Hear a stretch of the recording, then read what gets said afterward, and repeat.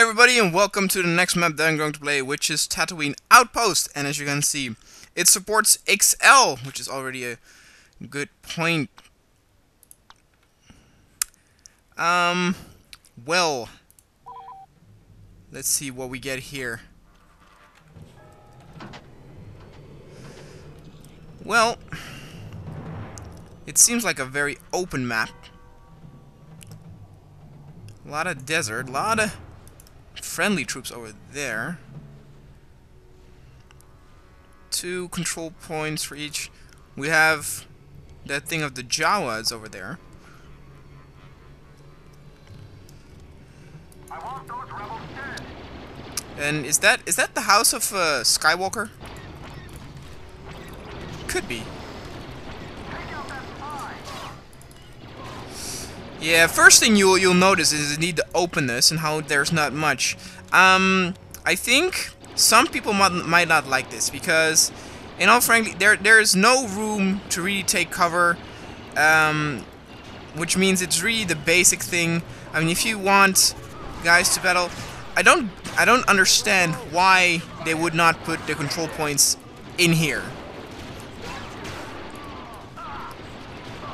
That would be, I think, more fun. There's a health station though, so I guess if you play with friends, you could have some more battles. But I can fight as Boba Fett. I'm not gonna do that yet. I'm gonna roll here.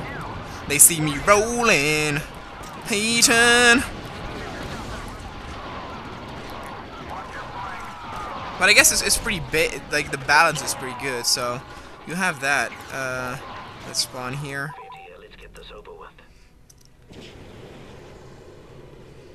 And they have that there. That actually looks pretty cool. Even though I see that the control point is over there. See, here's... okay, it's not necessarily bad, but... like I said, there's no much room to hide behind, so there's no real strategy involved. You can't really flank without being noticed. It is mostly you stay alive, but only dodging and not taking cover. Which some people might call that skill-based, only dodging, but I don't think a lot of people would like that. This is probably a very good map for snipers, though. Like, if a sniper stands up here... oh, you have a nice... the skeleton of the dragon. I forgot what the dragon's name is in the Star Wars universe. But if you stand here, you can snipe every one of them motherfuckers out there. But here's a thing I don't understand. So you have that area there, that rocky, almost cave-like formation. And what I don't understand is why do they have the control point in the front? I mean, you could have actually some nice 1-to-1, 2-to-2 battles here between these rocks. See what I mean? You can actually have some pretty cool battles here. Some pretty exciting. And yet, you won't have that because the control point is not there, so no one will focus on that.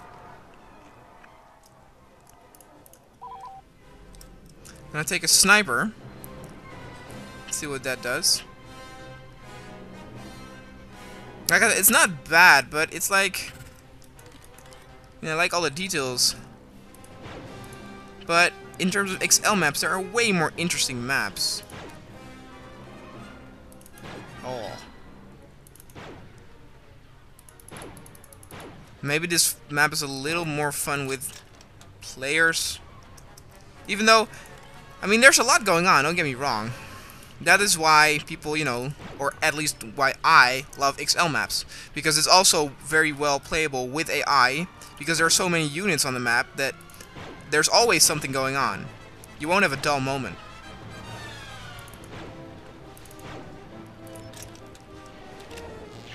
We are winning, so that's good.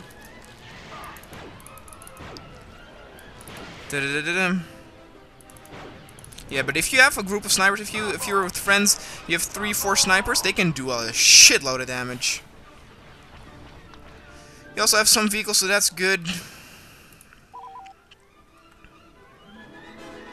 And it looks to me that it mainly focuses on that battle between points. There are so many units that you won't really be able to capture one of the control points. I guess that's the only strategy that comes in, that if you have one of the their control points. You can flank them, but that is so basic that basic material that I don't think you can really call that strategy. That's just natural progression, that if you have more control points than they do, that you're in an advantage. Are we? Oh, I killed my own guy.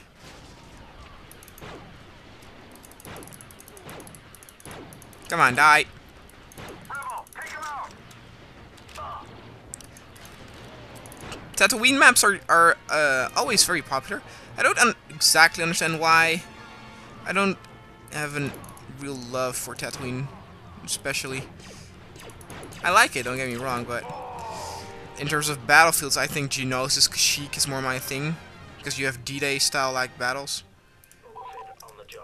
Boba Fett on the job!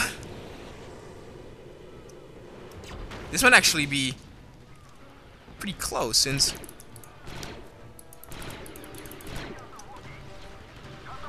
Alright, here we go.